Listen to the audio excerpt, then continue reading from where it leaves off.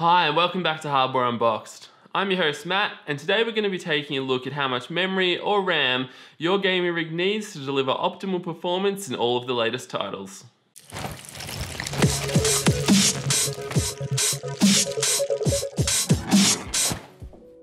Recently, I've noticed a lot of discussion regarding system memory, and many gamers are now suggesting that 16GB is the new minimum or standard configuration.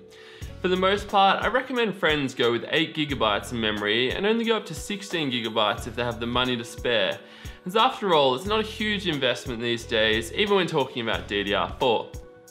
Still, I was interested to see what kind of impact the memory capacities had on typical modern high-end gaming systems.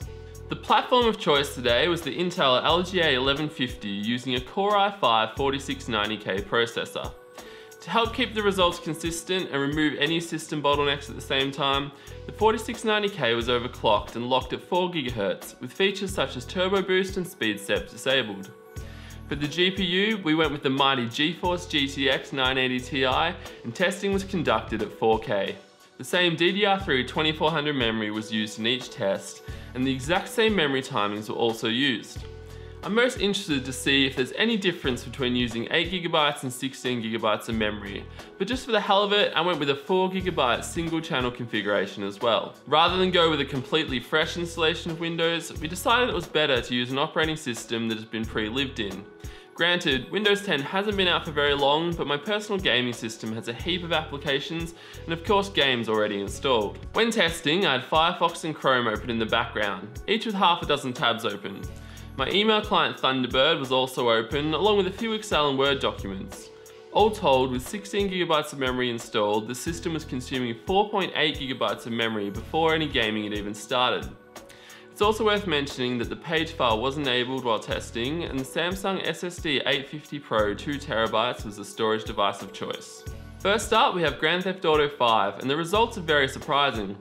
All three memory configurations saw an average of 41 frames per second at 4K. The minimum frame rates were also much the same. The 4GB configuration dropped just a single frame when compared to the 8GB and 16GB configurations. The frame time data doesn't reveal anything new either. All three memory configurations allowed for roughly the same frame time performance. So now for the really boring part. The next 21 games all show very much the same performance trends as Grand Theft Auto 5. Rather than make you sit through another 21 slides where I say the same things over and over again, I'll quickly skip through them. If you want to study any of the results in detail, just hit pause, and please note that I'll include a timestamp index in the video description below.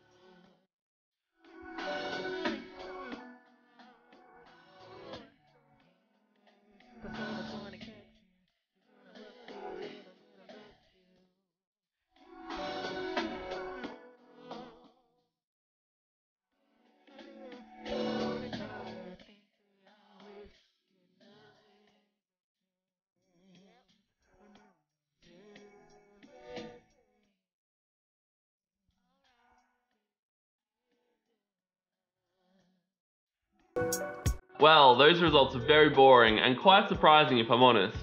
While I didn't expect to see any difference between using 8GB and 16GB of memory for gaming, I was very surprised to see that running just 4GB of memory made little to no difference. In fact, when gaming, I honestly couldn't tell the difference between using an individual 4GB stick in single channel opposed to two 4GB modules running in dual channel for an 8GB capacity. As far as I could tell, level load times are also very much the same, though that could be in part due to the Samsung SSD.